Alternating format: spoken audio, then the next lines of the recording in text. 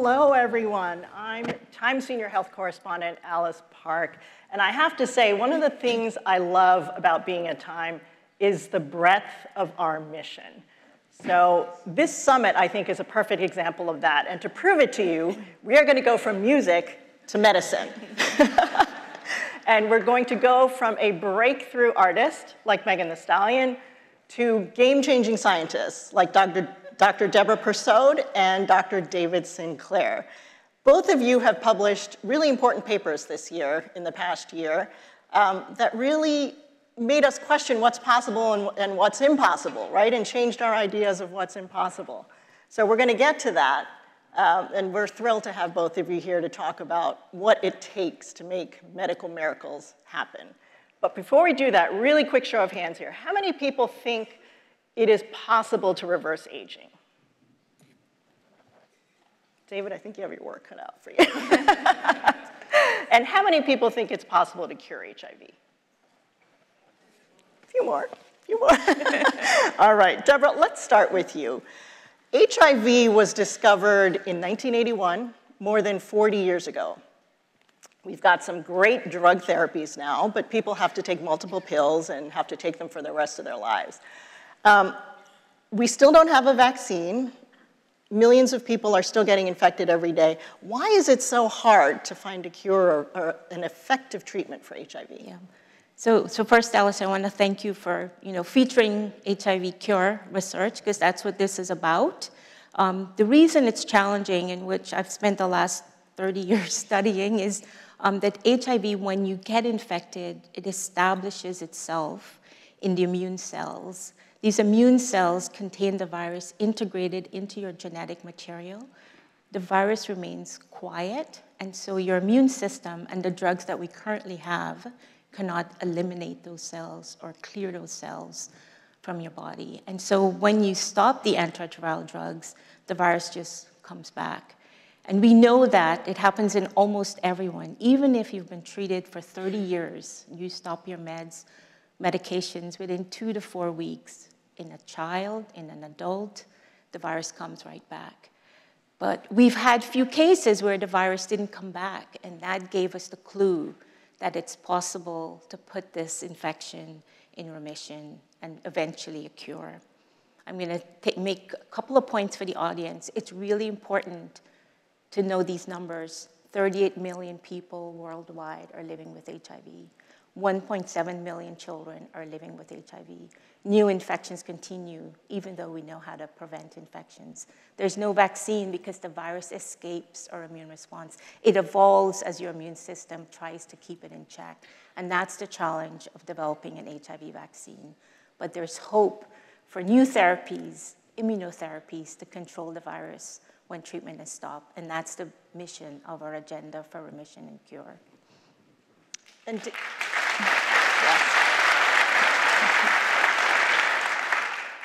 David, as you saw from the audience, I think a lot of people are very skeptical about, perhaps, if we told them your book title, which is Why We Age and Why We Don't Have to. I wonder if you could talk a little bit about what you mean by that, and the fact that perhaps your road is a bit harder. At least with viral infections, we've had vaccines against different viruses, and we've had treatments. With aging, it's just been assumed that it's an inevitable part of living. So tell us a little bit about how your thinking about aging is changing, hopefully, the way we are going to be thinking about aging. Yeah, so thanks for having me here. So the way I see aging is that it's the root cause of most disease and disability on the planet. We call the end product of aging in different organs, we call them diseases. But really what's happening is the body has this universal process that's leading to these diseases. And we've been slapping Band-Aids on the end product of aging and not addressing the root cause. And so in the future, we'll look back at today and say, why didn't we actually address what was the problem? We tend to think of aging because it's natural, something that we should just accept. But 100 years ago, cancer and heart disease were natural, and you couldn't do much about it. We're now at a turning point, the way we were in the 1970s with cancer and HIV in the 80s and 90s, where we have a much better understanding of what is causing aging. Our paper that we published just this year is about identifying a universal cause of aging in all of our tissues. And this process turns out to be rather simple to reverse, it turns out. It's probably going to be easier to reverse aging than it is to cure HIV. And I've heard it here first. Once you know the trick, it's not that hard. Students in my lab are reversing aging in cells and animals every week now. And the trick was to identify that there's information in the body that can be reset. Our bodies are like a computer, and we can reset the software to be young again. We're not in humans yet, but we're getting close, and this paper was in mice where we could actually, now that we think we understand what's going on in the body, it's software corruption. The software is called the epigenome, the systems that read the DNA. The corruption of that system leads to diseases, and we could show in mice that by corrupting that software, we have tricks to do that, we could drive aging in a mouse forwards and backwards at will, back and forth as fast or as slow as we wanted to. How confident are you that, I mean, obviously mice are not men, that you will see that same process is also going on in people? Mm-hmm. Well, we first discovered the process, as you know, when we first met, in yeast cells, the microorganism that makes bread and beer. So we're going back now 25 years. So we've been doing this for a while, and this paper that we just published in January in Cell was the culmination of 64 scientists around the world, 13 years of work. So we've been doing this for a while, and so we spun out a company from my lab, Life Biosciences, that has been doing studies to get us to age reversal in humans. The mouse studies have been going on for many years. We were able to cure blindness in mice, glaucoma, old age, nerve crush. Curing blindness turns out not to be that difficult once you know how to reset aging. And when you reset aging in the tissues, they rejuvenate, they can heal. We can even reverse aging in a mouse's brain and recover the ability to learn. And even now we're discovering recover lost memories from before. But you want to know how close are we to that? Well, we just 2 days ago spoke publicly that we've reversed aging in the eyes of non-human primates, our closest cousins. And so it looks like this universal process of age resetting in the body is conserved from yeast to mice to primates. Now, if it doesn't work in us, then we've done something wrong, but I'm pretty optimistic that it should work at least in the eye. And then the future would be, where do we go from there? And we're looking at the brain and hearing, and then below the neck.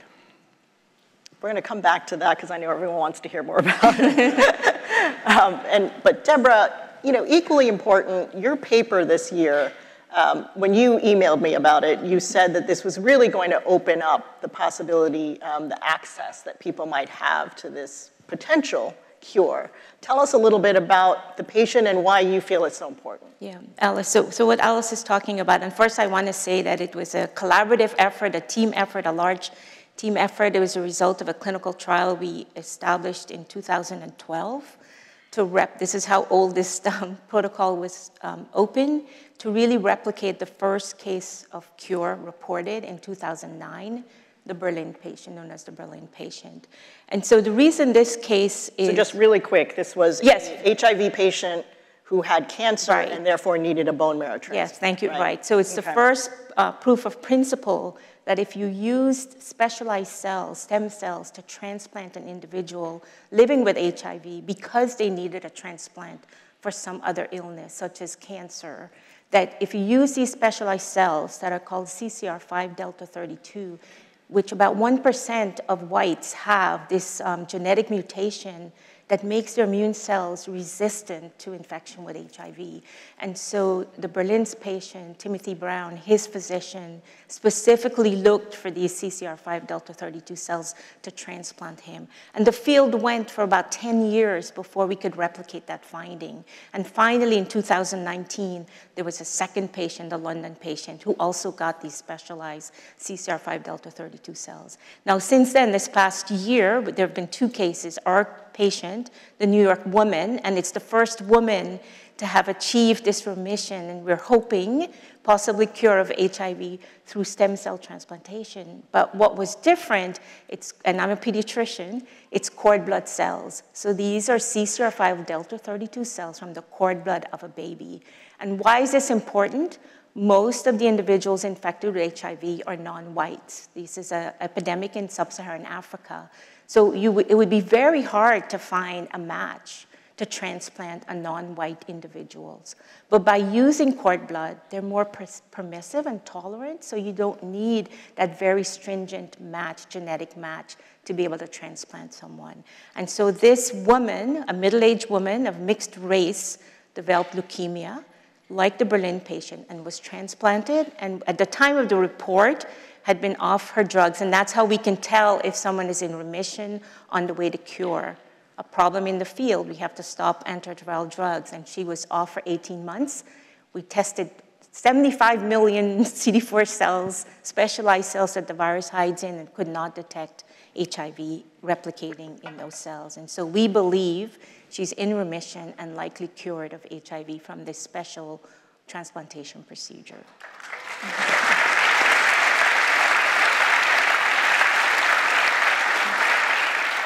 And when we talk about curing HIV, are there different levels of cure? I've heard the expression functional cure, and people warning us that it isn't a cure in the sense that we've completely eliminated the virus. Yes, because as you were talking about the virus, right. it tends to hide. Right, and that's why we're afraid to say cure. We say possible, likely, probable, and we are not sure when to really declare someone's cured. But we like to think about this like cancer. You're put in remission from cancer, and then if you survive long enough and your cancer doesn't come back, you're cured of HIV. It's a real challenge to do this, but there are many new strategies now in terms of trying to take advantage of the immune system. So giving now immunotherapies, not just antiretroviral drugs to prevent the virus from multiplying, but try to embolden our immune system or the immune system of a child, a newborn, an adult, an 80-year-old, with immune therapies to really keep the virus in check. So to get to your point of functional cure, we actually, with the case of the Mississippi baby, had labeled that case as functional cure because the baby had been off therapy for, actually it was 27 months at the time of the report. And so we thought that was probably a cure, but we learned from that case, very disappointingly, but 27 months is unprecedented to be off therapy. The virus was hidden and came back in that child. And so the field, because we're dealing with communities, individuals, are trying to stay away from giving a false hope of cure. And so there's a lot of changes in the field in terms of terminology. But by functional cure, I think it would be really accurate to think about you've cleared the virus sufficiently, but your immune system is now functional to be able to keep the virus in check, that if it reawakens, you have immune effector function to clear those cells from which the virus is coming out of. That's a remarkable advancement, I think. And David, with respect to your work this year, it requires gene therapy. And I'm sure many people would like to know, yes, there is still the next step to kind of prove that it works in people. But do you see the possibility of having your therapy in the form of a pill or a vaccine or a shot or something that doesn't require a procedure like gene therapy? Right, so the way it'll be delivered in the first patient in about 1.5 to 2 years from now will be a gene therapy in the eye. That's the first start. And why the eye? The eye, well, we chose that because there's already gene therapies for the eye, and it'll be easier to get that on the market. And right now, there's not much you can do for glaucoma or macular degeneration. I thought that would be a good place to start. And we can do whole body rejuvenation at a later date. But to your point, I have a little mighty lab at Harvard, wonderful students there. And as soon as we saw that the gene therapy was working in those mice, we got to work to find chemicals, molecules, natural and synthetic, that would replace the gene therapy. Because ultimately, we want to make this as cheap as a coffee. We have molecules that are rejuvenating cells, reversing aging. We're writing up our first publication on this. And so I see a time in the future where it will be possible to have an injection or even take a pill for a few months and be rejuvenated by over a decade. So you and I have known each other for many years, and I have to say, you really have not changed at all. So I'm going to get... I don't think he's aged at all. So I want to get some personal perspective from both of you. tell us what you do, because we've heard a lot in the news, I think, recently about some extreme measures people are going to stay young and reverse aging. What do you personally do based on your research to try to extend your lifespan and stay as young as you can? How long have we got? Yeah, so I wrote about it in my book. We'll run out of time if I go through all of it. It's on page 304 of Lifespan. But because often I don't get to the whole list, but there's a long list. My father has been on a similar protocol. He's chosen to do what I do, and actually he does it better than I do. He's now 84, almost 84. Perfect health, he can drive a car without glasses. So it gives you an idea of what might be possible for the population. It's eat well. So I'm now mostly plant-based. I don't drink alcohol anymore, inspired by my partner, Serena Poon, who's a wellness expert, longevity expert, and a nutritionist and a chef. So that was a big change, and I think that might be partly why I look better than I used to. Also, and she's a wonderful person, that helps. But also supplements, which I've talked about a lot. Online, people sell a variety of supplements. I'm usually not involved. But there's NMN, which is an NAD booster, which we've shown now in mice, we haven't published, can extend the lifespan of those. And you've studied this for many years. Yeah, it came out of finding genes that control aging, and then this NAD molecule boosts those. It's a mimic of exercise and fasting. So exercise and fasting, I also think are good ideas with supervision. You want to measure yourself. You can't just do this blind. You don't drive a car without a dashboard. So you can do this with a doctor, take blood tests, measure things on your ring and on your watch. But optimize, you just want to change one thing, see how it goes. And for that reason, biochemical tests are saying that for the last decade, I've been getting younger every year. And so thank you for saying that. But really, the point is that it's not that difficult, actually. Really, I'm pretty lazy. I don't like exercise. I don't like going in cold showers and saunas and all that stuff. But I do try to eat well every day. I try not to eat three full meals every day. I try to pack it into dinner if I can. And just by doing all of those things that doctors typically recommend, and I recommend, it's been shown that you can extend your lifespan on average by 15 years, and that's just the easy stuff. Wow, diet and exercise. Yeah, and have a good partner. Yeah. Don't smoke. Stress, don't drink too much. Reduce stress. Meditate if you're worried. Try to get good sleep. Those simple things we all know. It's hard to do, but it really makes a massive difference. And every day we're aging, we can now measure that with DNA tests. And when you do that, even children are aging. We talked about HIV. Positive children are aging rapidly. So even what you do in childhood echoes for decades later. So it's never too early to start living well. It's also never too late, we're finding.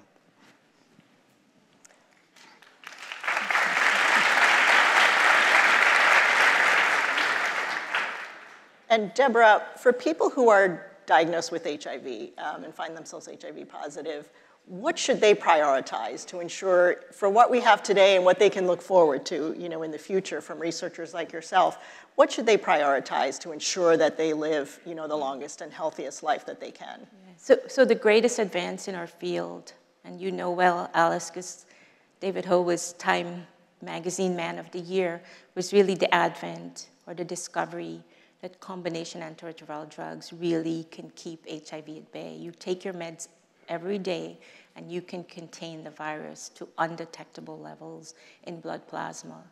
We know now from 30 years in this field that if you take an adult actually living with HIV has a normal life expectancy.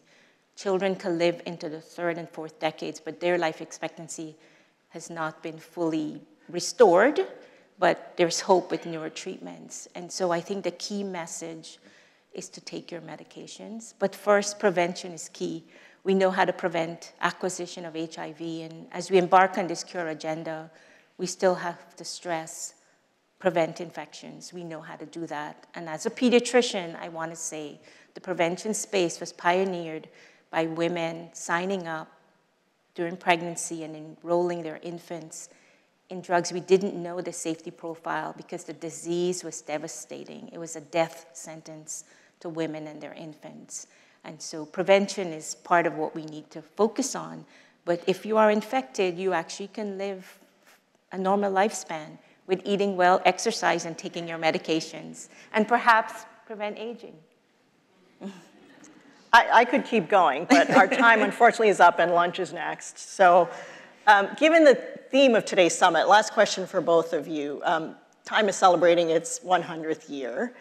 And I could ask you where you think aging, how long we'll be living in 100 years, and where, whether we'll have a cure for HIV in 100 years. But I know you guys are both working so fast that that's too far ahead. So let's talk 10 years. David, how far are we going to be with finding ways to slow or even reverse aging in a decade? Well, things are going so fast, my head is spinning. Just a few years ago, it was ludicrous to talk about age reversal, and now it's in the leading scientific magazines. There's billions of dollars being invested by companies and countries. It's going to be as big as AI in the next few years. I think that within 10 years, we'll have, not we, but the field, hopefully I'll be involved, will have shown that it's possible to reverse aging and treat a disease. Doctors will have these medicines. They can try them not just in the eye, but in other ailments, bringing back memories, hopefully treating, curing Alzheimer's, those kind of diseases. I think in 10 years, it'll be possible for most people to have a discussion with their doctor about resetting their body.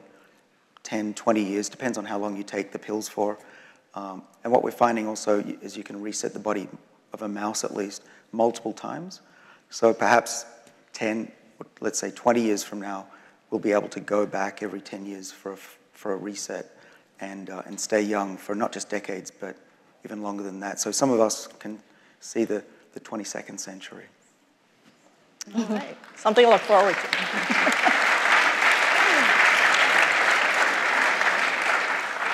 And Deborah, big question for you. Will we have cured HIV in 10 years?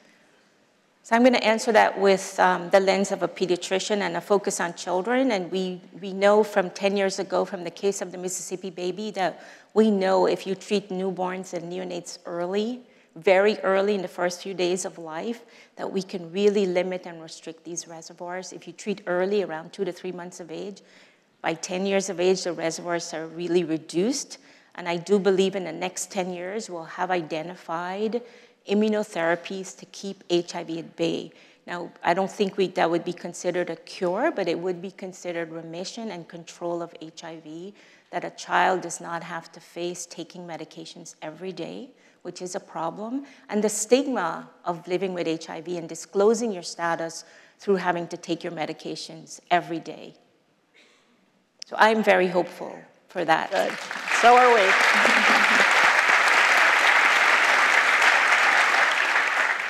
Well, David and Deborah, thank you both for joining us at the TIME100 Summit and giving us this glimpse into the future of medicine. Well, thank you. Appreciate it.